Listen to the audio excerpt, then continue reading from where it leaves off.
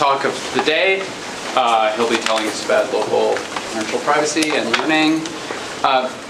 Afterwards, there's a reception right outside. You won't miss it. So plan to stick around a little bit after the talk.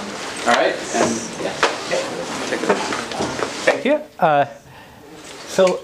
Compared to the wonderful talks by Kunal and Kabi, there's going to be, compared to Kunal's talk, there's going to be fewer proofs. So I want you to kind of lower or raise your expectations depending on how you feel. Anyways, reset your expectations. So when we talk about local differential, so far we've been talking about the just plain differential privacy. As I'll be speaking about local differential privacy, I want to define it relative to what's not local, which is central. And the central differential privacy for the purpose of this talk is going to be your standard definition of privacy. And when we have a single curator that interacts with a database, or a single analyst who issues queries to a database, and we care about differential privacy of the entire transcript of his interaction. And by the way, the colors are very washed out, so kind of you're supposed to be seeing some light salad green. You don't. So trust me. So each of these interactions is locally differentially private, and that what it means is that data is held by its original owner. Instead of pooling their data into a single data set, they are holding on to their own individual records. They are minding their own data. And whenever they interact with the curator or anyone else in the world, they're they're wearing this tinfoil hats, they're worrying about the world being against themselves, the entire world being against them.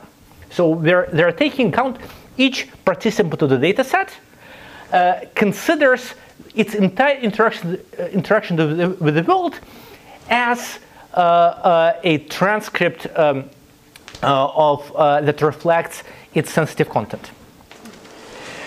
So this is the standard definition of differential privacy, and you've seen it 100 times before. You've seen it a bunch of times today, and it reads the distribution of the output on database D is nearly the same as the output on NMD prime for all adjacent databases D and D prime. And this word adjacent or neighboring databases, it's very application dependent. Sometimes we talk about the entry level privacy when we are guaranteeing privacy to a single action that a person takes. We like to talk about two databases being adjacent or neighboring when the different contributions of a single individual, but we can consider different units of granularity. And local differential privacy takes it to the 11th. So we want the distribution of the transcripts be close for all possible inputs.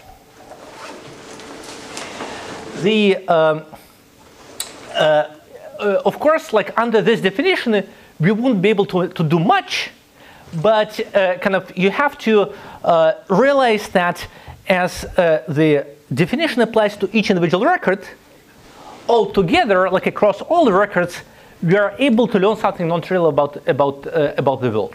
And this is what this part of our tutorial is going to be about: how to protect, to offer this relatively extreme level of privacy while doing something useful. And we call it local differential privacy, and I'll say in a few slides where where this phrase appeared. It's interesting to know that what we would now call local differentially private mechanisms actually precedes the notion of differential privacy. So the extremely well studied and storied method from statistics called randomized response. And I put together the original reference going back to 1965 by Stanley Warner.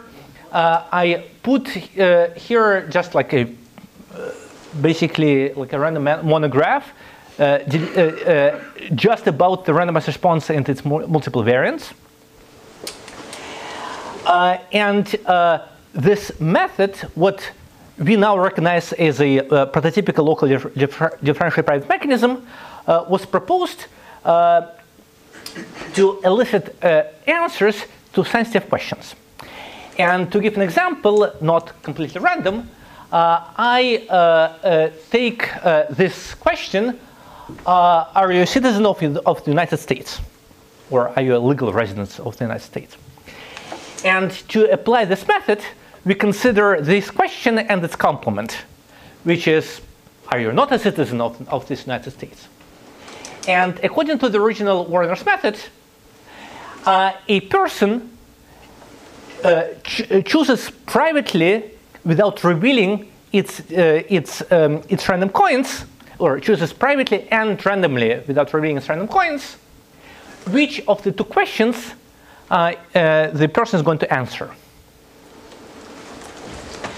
And then it becomes a truly like elementary statistic, like just an exercise to back out of the if each person follows this procedure and theta is the true fraction of people who are citizens in the sample.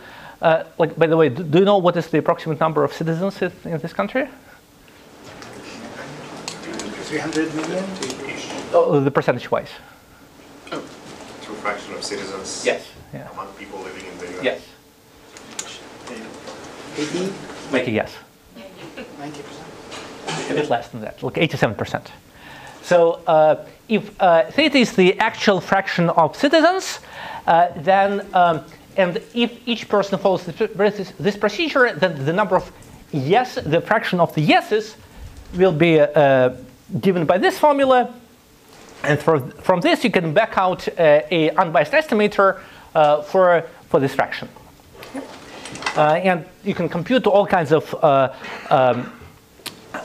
the concentration bounds, the variances, etc. What about privacy? It's again just consider this one interaction with the world. With probability p, a person answers question 1. With probability minus p, it answers the question with the opposite answer. And it's trivial to see that this interaction satisfies this level of differential privacy. And here I'm assuming that p is larger than 1/2. No, the opposite, yes, less than 1/2.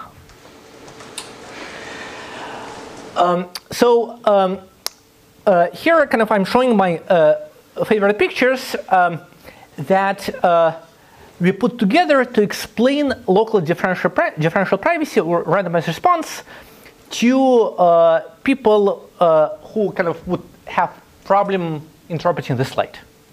And I'm sure that every one of you could kind of follow every last line of the slide. So these pictures are that you can use to show kind of why randomized response is an effective technique to people without mathematical background. So imagine that we have this this population, and people can arrange themselves in the in this image of Mona Lisa, and each person holds on to their own private value. Now we'll flip with probability 25% each of these bits.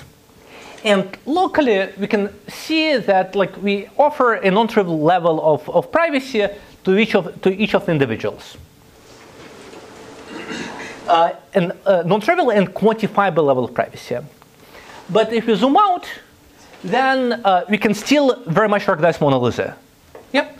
So if our purpose in conducting this experiment was to kind of learn how Renaissance women look like, we succeeded. Pixel privacy. Yeah.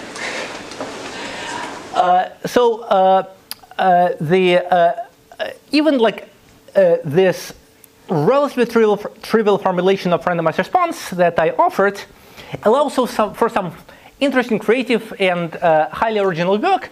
For example, the one which I like a lot was a protocol by Tal Moran and Moni Naor, who described how to enforce the correct probability of kind of lying, or like flipping your bit, using scratch cards. So if you follow the protocol, then you'll end up, and like I'm not going to describe the protocol itself, just kind of there's a reference, and there's like, the protocol is very simple. It like fits on a single slide. If you follow the protocol, then you either end up sampling your bit from a correct distribution, or you kind of end up with an invalid scratch card. Obviously, you can lie about your input, like to yourself, like you can be delusional, like the scratch card protocol is not going to help you. But if you're kind of sort of not kind of are going to participate in the protocol, then there's no, it removes the requirement of like flipping a bit like behind the scenes and not telling everyone about it. Okay, so now onto the a bit more like coming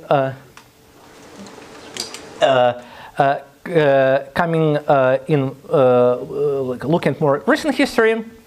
So local differential privacy appeared like was described in separate communities under different names, and like I put down a few references that are like appear often in papers that talk about the local differential private model. But this is the paper that that introduced coined the term local differential private model, right? Was it? So it introduced the model. It proved a very significant result, stating that classes learnable in that model are exactly the same classes of concept classes that are learnable in the statistical query model. It demonstrated an efficient differential private local LGP learner for the parity function, which separates it from sorry, I misspoke. So it demonstrated an efficient differential private learner in the non-local model for the parity function that separated the central differential privacy from the local differential private models. Yep, and so it did demonstrate that these models are meaningfully different. And in this in the middle part of the talk, I'll go through several canonical problems in local differential privacy. And before I do that, I want to give you some opportunity to ask questions about the model itself.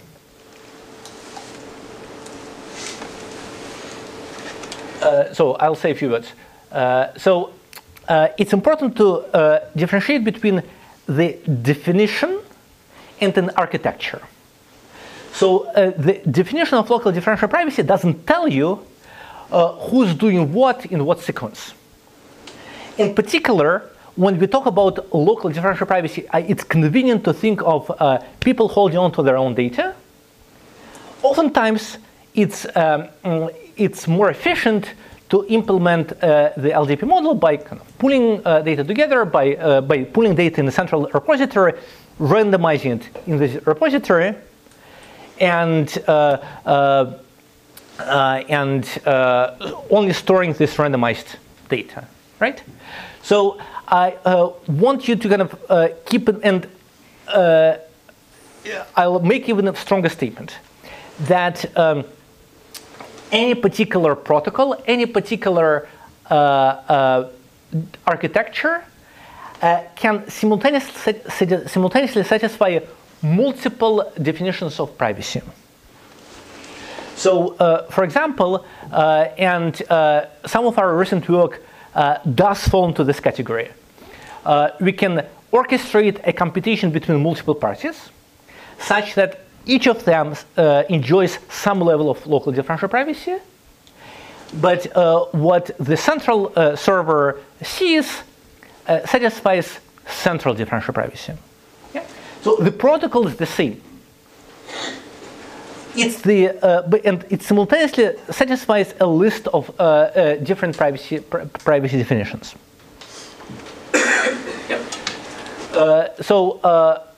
And I think there's an ongoing argument whether like differential privacy somehow like it's like a fig leaf or like kind of whitewashes. Yeah, go ahead.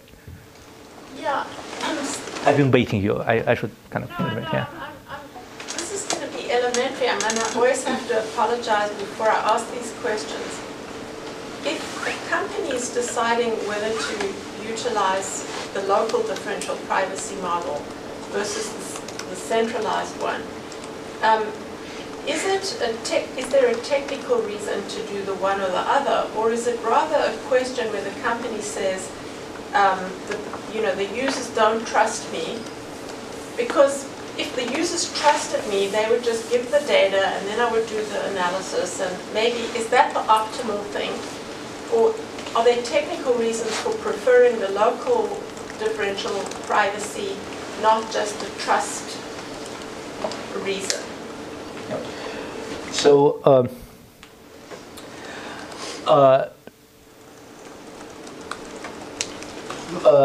technically, like mathematically, the central model offers better accuracy and much higher efficiency. Like computational costs are much lower compared to the local differential private model. So if you don't care about privacy, then left to their own devices, it's in virtual majority of cases, it's cheaper to pull data like into a single repository and keep it there.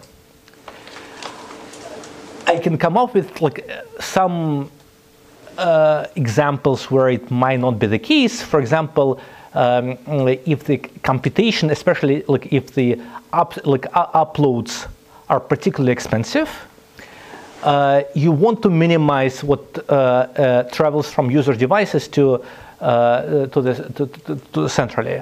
And there's an asymmetry, like for your cell phone to send data out costs much more than to receive data from it. So there are some kind of niche cases where you can make a technical argument for local differential privacy, but realistically, it all comes down to the question of trust and what companies can want to collect. Oftentimes, they understand the risks, and they would much rather not touch the data, or touch it, but like at a very using this very kind of narrow interface. So maybe you could speak a little more about this issue of trust, like from your experience. Whether this is something that the company can measure, or like how these decisions are made. And the related question is whether these decisions are also related to fear, more about subpoena or something like that. Is this a real thing for companies? Okay, so while we speak about companies, you have to understand that like the companies are not monoliths, and this like local differential privacy and like distributed protocols are run inside companies too. So whatever like my view of the world is, can be very different from view of the same problem from like the C office or from like the legal office. So I don't think that kind of I can, in all fairness, answer this question like based on my experience, but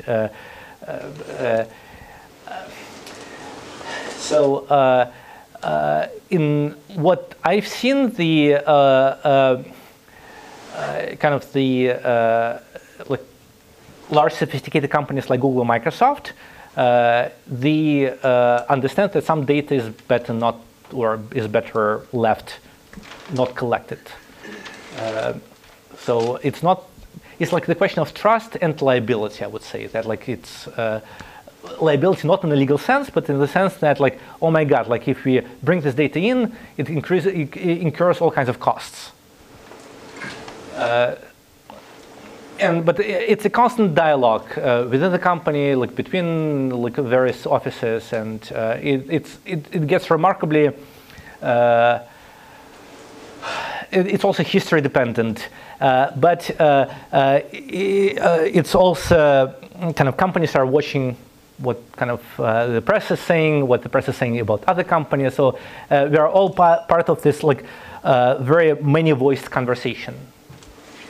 Just one part of Kobe's question was, are you aware of any measurement taken to sort of quantify this decision, or the two sides of the decision?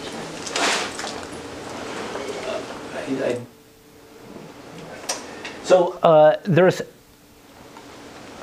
there are constant measurements taken to evaluate whether customers understand privacy policies and how they respond to them.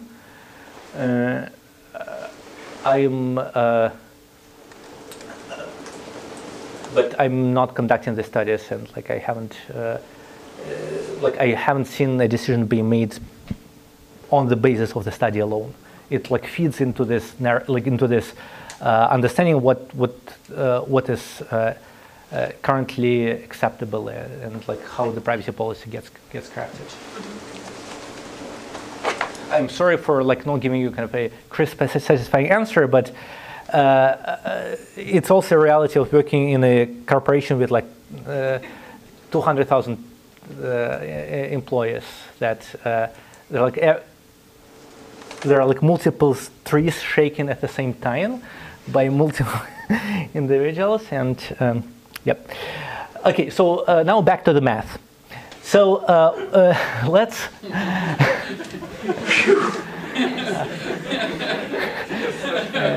And Shafi left.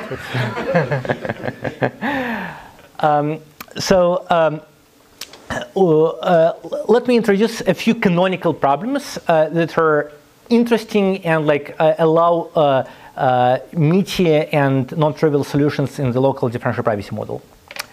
So one problem that was, I think it goes kind of in the original formulation goes back to Warner, like to the randomized response, but it's low bounds and it's complex, like its treatment was initiated by Baimel and Kobe and Omri. And it's about learning the population mean. So each person holds on to their binary, to their bit, and we want to compute the sum of these bits. Without the local differential privacy constraint, if we could aggregate these bits together, we could compute their sum with epsilon differential privacy with an error which would be inversely proportional to epsilon. So we'd like to see how low the error in the local differential privacy model can go. So any error that is much larger than 1 over epsilon will separate the models, will tell us that we can do more in the central case than we can do in the local case. Oops, my animation is off. But consider the following experiment. Each person randomly selects one of their bits. So initially, all their bits are truly random. They engage in the protocol, and the way I drew it, it's a central party communicating with each of these individuals. It doesn't have to be this way. The communication graph can be arbitrary. And one basic fact in communication theory is that conditioned on the transcript, the bits that were independent of one another will stay independent. And like the first time I saw it, I kind of didn't believe it. The second time, I didn't believe it either. But like it takes kind of it is exercise to verify that exchanging messages, of course, conditions the bit of the party that sent the message, but doesn't introduce any dependencies. Yep. So the bits are still independent. And because of the local differential privacy constraint, conditioned on the transcript, each of the bits will retain some non-trivial entropy. And then here kind of I cite Berry-Essen theorem, which is like a heavy hammer. They're like, because we are talking about like binary values that like are separated from either 0 or 1, you can actually prove a very simple anti-concentration equality. And Berry-Essen is basically a quantified version of the central limit theorem. What it says is that like just the constants are explicit.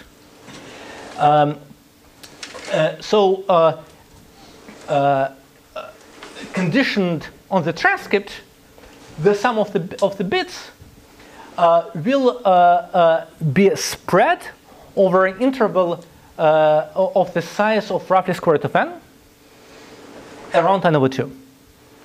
So any estimator that is trying to compute to approximate the sum of the bits will make an error of the order of square root of n with like some explicit dependency on epsilon.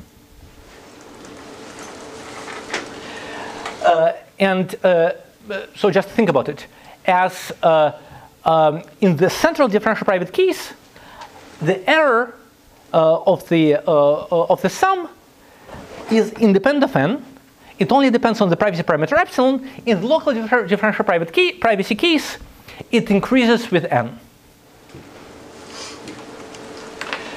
Okay, so it tells us that the local differential private model is fundamentally more challenging to operate in than the central model. The next canonical problem in LDP is learning what's called heavy hitters. So let me introduce the problem. So the papers that kind of made significant progress on this problem were first came out of Google by Oliver Alexander and Vasil Pehor, then Rayev and Adam, and then like the NeurIPS paper from 2017 is the one on which I'll mostly follow my presentation. So the heavy hitters. Well, it was before the name of the conference was changed. That's right. I changed the name retroactively. Yeah. So the heavy hitters problem is the following. We have a distribution over some universe, and the size of this universe is going to be some of our constraints.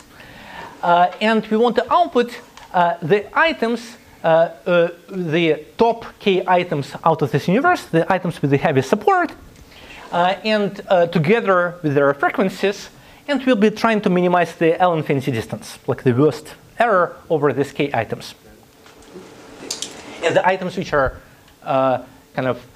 didn't make the cut, we'll say that their kind of imputed frequency is 0.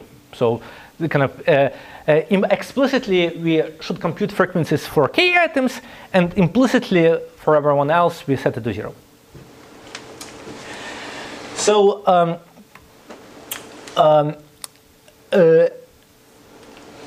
kind of as a first cut, like just designing this, solving the heavy hitters problem in the local differential and how is it related to the LDP model.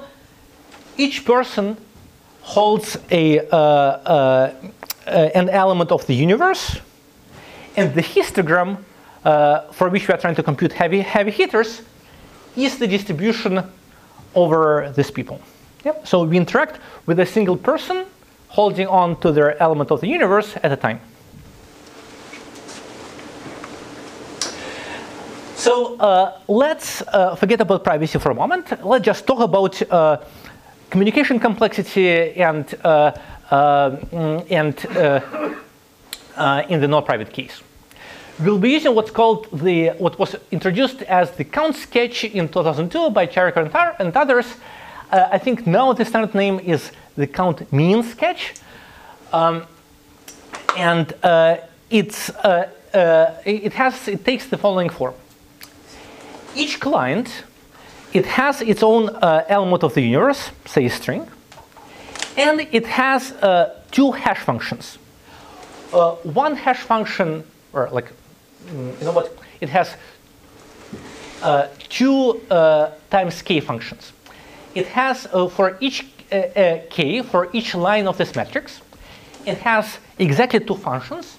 One function is an index in the column of a matrix, and the second function is just it's a sign, plus or minus 1. And the definition of the sketch is the following. We take the string, for each of the k lines of the matrix, we apply the first function, it selects a column, and we'll put in this column the plus or minus 1, where the sign is given by the second hash function.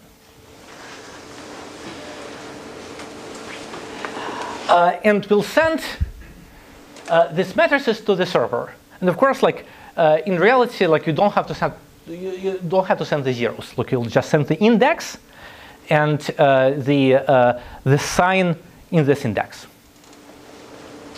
The server on its end will compute the sum of these little matrices, and it will use the sum to construct a frequency oracle. What is a frequency oracle? Given an arbitrary string, arbitrary element of the universe, it will go through each of the lines of this matrix, matrix that it computed, and it makes this mental computation. What column would the ith hash function select for the string? And it will take the element of this matrix with the sign that each of the clients would pick for this string. And it's relatively easy to see that what we end up with, so it gets this estimate for a number for the support of the string for each of the rows of this matrix, and it will compute the median among these estimates. Conditioned over the choice of the hash functions, this is an unbiased estimator for the support of a string. When we take the median, we get very nice concentration bounds. And the original count mean sketch, we prove, again, I won't do it here, they'll prove some strong L2 error bound on the, like L2 bound on the total error. We are interested in the L infinity bound, so kind of there's it's not kind of, we have to use some like there's some work required to adapt the result, but like basically it's one has to follow the original paper. Okay, so that was the just by the book application of the count mean sketch. How to add privacy to it. So first, instead of each client sending k rows, will make each client pick one row at random. Why is that? Because if you do this like privacy calculus, and it ends up more efficient. Like you boost the signal-to-noise ratio, so to speak, by putting all your kind of eggs in one basket and sending this basket rather than spreading them around. And this metaphor doesn't make any sense. But actually, kind of the right metaphor that Abradeep likes to use is the following. So you have a toast, and there's a jam on this toast, and you're like asked to say whether it's a strawberry jam or orange jam. And you can have like two strategies. One is to kind of take a bite out of this toast, but chances are you'll miss this like one drop of jam. Or you can spread the jam around, take a bite, and this way kind of you'll have a much better chance of producing the right answer. Okay, so here like we sample a row in this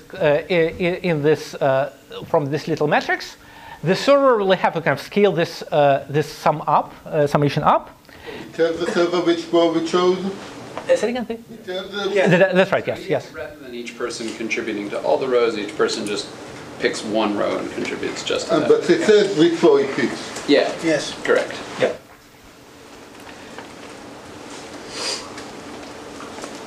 Yep. And so the server, yep. So the client picks one of the rows of the matrix and then applies a three-way randomized response. Like instead of randomizing between two options, it randomizes between three options. But it's kind of the math is relatively simple, and the server can recover the unbiased estimates for the counts of this matrix and implement the same frequency oracle as it did before without privacy. So privacy happens here. On the server side, it has to compensate for the noise that was introduced by the clients, but it's a relatively simple operations. So now, like the algorithm, the basic algorithm is very simple. You kind of have ability to compute this to approximate frequencies. Now you go through the entire universe, pick the k heaviest hitters, and declare victory. Right? Two things that kind of one has to be aware of: to do a false discovery rate, because these estimates are going to be noisy, and you don't want to output heavy hitters that are just got there because of noise. So this is just kind of right, like you want to do correct statistics here. But second, the universe can be excessively large. It can be like all words in a dictionary or all words that you didn't know existed. And in the example that Abradeep likes to offer, it's learning the keyword in Mandarin, where it's common to kind of invent new combination of characters that are just not part of any dictionary, because like people want to be playful, want to avoid some kind of censorship for whatever reasons, or like there's like some recent memes. So you just this universe, it exists. It's reasonable to limit the universe to like a sequence of 6 Mandarin characters, but it's still humongous. So how do you solve this problem? There's you do it by asking clients to take a word that they would have sent and chopping it at a random point, like just choosing a random prefix of this word. And now on the server side, it starts. So I kind of didn't list Mandarin characters, like I'll be sticking with the Latin alphabet. So the server starts with the prefixes of one letter each. It selects the heavy hitters from these prefixes. The prefixes that do have some non-trivial support, they progress to the second round, they get expanded, etc. And why don't we get combinatorial explosion by following this protocol? Because in each level, we'll be looking at the k heaviest hitters. And it's obvious that the true heavy hitters will have all the prefixes will be heavy hitters too. Like you have to kind of not going to be exactly k. Like you have to kind of set up your parameters correctly. Okay, so so I covered two problems that had to do with heavy hitters. Now, like let's steer closer to the stated topic of this tutorial, which is machine learning, and let's talk about convex optimization that some people still care about, I've heard.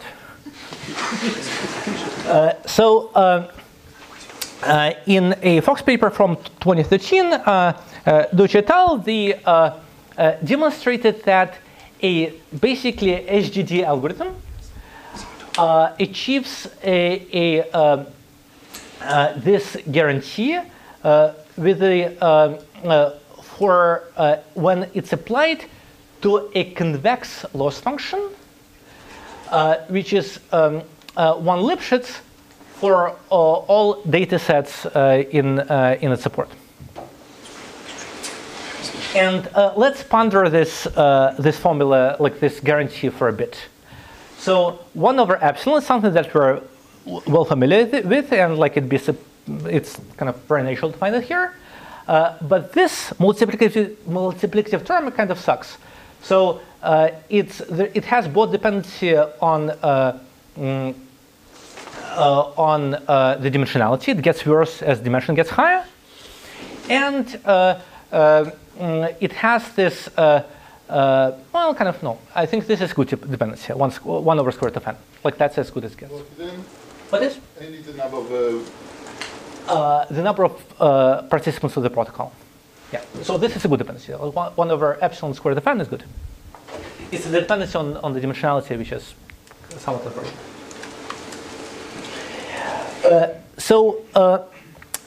Let's pause this problem of convex optimization. Let's put it on hold for a second, and consider the problem of learning the median. And this problem was addressed in this beautiful paper by Adam and others. We're very much used to this privacy accuracy trade-offs, but kind of what this paper was, the insight of that paper was that in the local differential private model, interactivity is a huge cost, and in reality can be the main obstruction, like main impediment to implementation. Because sort of like in the central model, when you're doing computation, that's annoying, but like kind of you have to do a computation. In the local differential private model, each round of communication is hugely expensive. And it makes a difference in like running a service that collects data from clients is very different from a service that wants to talk to clients. And in the local differential private model, this dimensionality, the number of rounds of interaction, is a very significant characteristic of your protocol. And if we go back to the previous slide, to Deutsch et al., their HGD-based algorithm takes the number of interactions which is proportional to the number of participants. Like it's as interactive as it gets. It kind of for each new step of the algorithm, it has to talk to it has to update its internal state and talk to a different person. In practice, like these round trips become the major cost of, like the major drag on your implementation. Let's consider like I would say a canonical example of a one-dimensional convex problem, which is computing the median. And the median is the minimizer of the kind of the sum of the L1 distances from points on a one-dimensional line. Without thinking too much, how would we solve finding the median? Using the binary search. We have some bounds on where the median might live, and we'll ask people using our favorite randomized response protocol whether what is the fraction of people who have data to the right of the median between A and B.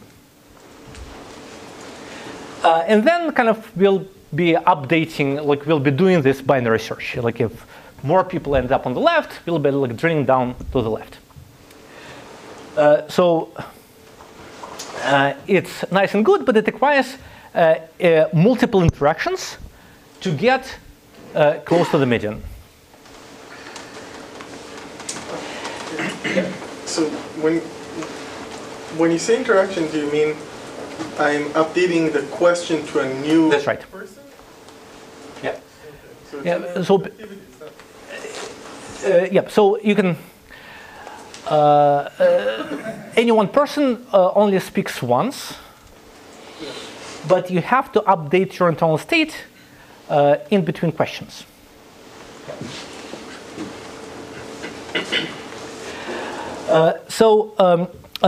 And this is like a super nice problem to think about, and I'm so glad that Adam and others like solved it for us. And my animation is wrong here, is like off too. But here's the how the protocol would look like. We'll divide, so this is the range where the median might live. We'll divide it into halves. And for people who we assigned to the first cohort, we'll ask kind of your value. Does it live in the left half or the right half? It's like a binary answer, left or right. Yeah. And we'll make them send us their input using randomized response. For people in the second cohort, we'll ask two questions. So suppose like my median, my value lives here. Then here for this pair, I'm asked to submit my true answer is going to be R, which I'll send with while preserving privacy using randomized response. For this pair, I'll send random answer. So for people in the second cohort, they'll send two answers. One of them is going to be correlated with where their median lives, and the other is going to be totally off the wall. For people in the third cohort, they'll be answering how many? 4 questions. Right. One question is going to be correlated with the half where their true median lives. And the other 3 questions are going to be truly random. And it's once kind of, I think once the protocol is out there, like it's the analysis sort of like writes itself. And the number of samples, which is the true complexity cost for in which we like to measure locally differentially private protocols, has like these very nice dependencies on epsilons and the target error. The remarkable fact about this protocol is that it's completely non-interactive. We'll assign people, or people will kind of choose their assignments randomly. They all execute their protocols locally. We pull their answers together, and out comes a very good approximation to the median. So what about, so I asked you earlier to suspend the question about optimization of convex functions, or convex optimization. For the one-dimensional case or for small dimensional case, it reduces to the median, again, thanks to like the reduction is non-standard. It was demonstrated in the paper. But kind of the bummer is that the sample complexity is going to be exponential in the number of dimensions. And the paper sort of makes a fairly persuasive argument that it's may not be avoidable, or at least it rules out a class of non-adaptive protocols that are based on stochastic gradient descent methods, which includes methods which are based on stochastic gradient descent for some artificially constructed function. So now, like, I only have a few minutes left, but I covered the theory of local differential privacy. Now let me say a few words about its application practice. And kind of as it often happens, applications came before theory. But now I think kind of it's now kind of the onus is on the applications to catch up to existing theory. So kind of theory leapfrogged applications as we know it. So in about 2014, there was an epidemic of what's called in Google unwanted software, which reads ooze. So there was an epidemic of software that was taking over Chrome installations. And you may have seen it, or you may have seen it on your parents' computers. Some kind of like ad networks taking over the search engine, or just like completely like spamming your screen with the with ads. And it in Google is a very data-driven company. If you cannot measure it, you cannot manage it. And the first reflex was to understand the extent of the problem. But what kind of got into the way of collecting this very important information of what search engines people's browsers are set to, and some non-trivial number of the search engines were malicious, like were kind of actually making their experience much worse. So what prevented Chrome from learning this information was a very enlightened, very kind of strongly worded, very readable privacy policy that effectively said that in the time that only information that could be collected by Chrome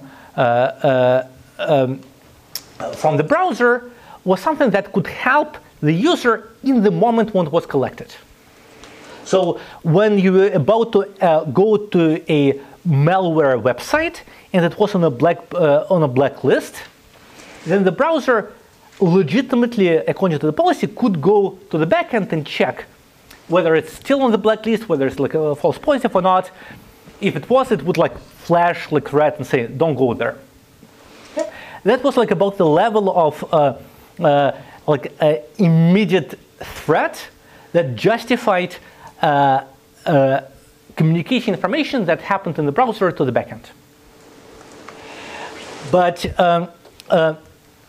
it was obvious to people in the room, and like you can ask Alexandra, who was there, how kind of what went into making this decision, that the information about that could protect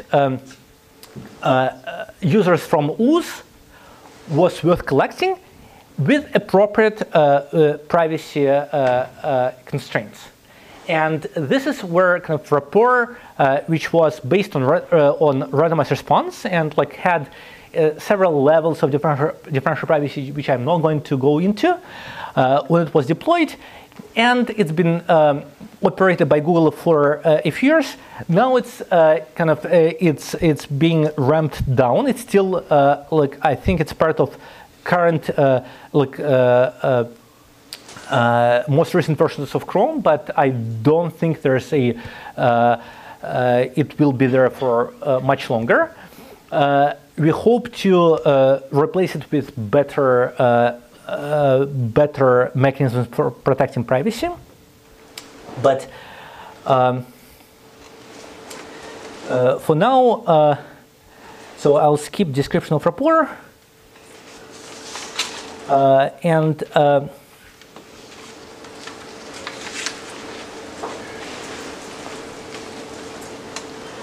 I'll say that kind of it was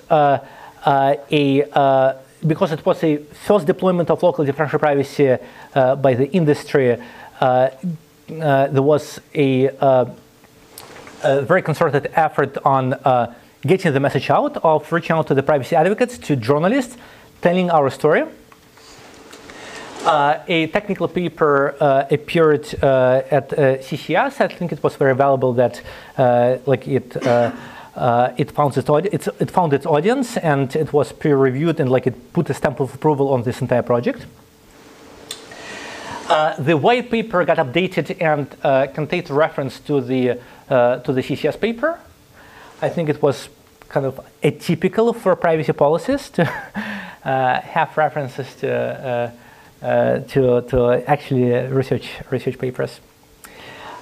It had like a giant success within the Chrome developers who just like loved it and used it to collect many signals beyond what our kind of what we initially anticipated.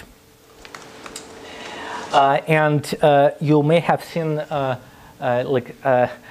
this screenshot taken from Apple's WWDC developers conference, where Apple announced that they would be using differential privacy for similar application and in a somewhat similar model, like local differential private model. And then more recently, Microsoft announced that they would be using local differential privacy for telemetry in Windows 10. And like there are many details on their blog post, and I kind of I think they are going to measure usage of apps, the frequency, the time of engagement with apps in Windows 10. But like I think you should better served reading their blog. And with this, I conclude.